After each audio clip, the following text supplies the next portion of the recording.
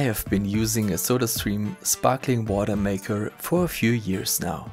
At least here in Germany, tap water meets higher quality standards than bottled drinking water. The gas bottles from a Sodastream have a capacity of 422 grams and are also quite expensive in relation to this quantity at around €8 per filling. So it was time to switch to a large gas bottle.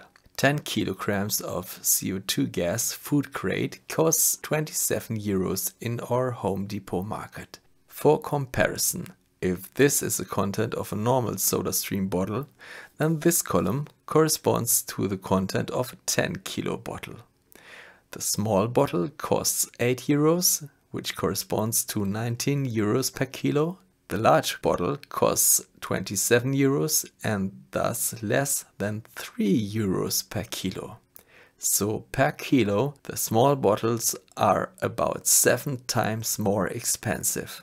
In addition, you have to pay the deposit for the large gas bottle and you need an adapter so that the gas bottle can be connected to the Sodastream device. This is available for around €28.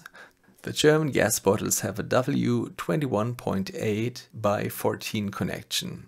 On the other side there is a quick connector that is connected to the Sodastream compatible adapter. Installation is quite simple. Screw the adapter into the Sodastream device, click in the hose, connect the other side to the gas bottle and tighten it, but please don't overdo it. And the first test run can begin. First, open the gas bottle. By the way, you need a bottle that is used upright for gas extraction. There are also bottles with siphons that are intended for liquid CO2 extraction. As you can see, the sparkling of the bottle works in the same way as with the small gas bottles. With that, the main steps have been completed. Of course, I don't want to see the huge gas bottle in my kitchen, so I drilled a 20 mm diameter hole in my worktop and put the hose through from below.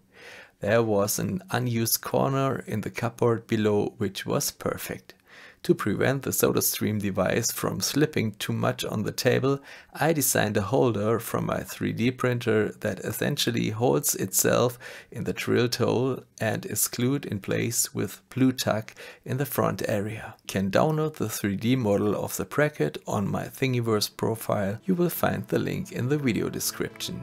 Give me a thumbs up and subscribe to my channel if you liked the video. With this, the appliance is now stable in its permanent place and I won't have to worry about a new gas bottle for a very long time. This brings me to the end of my video.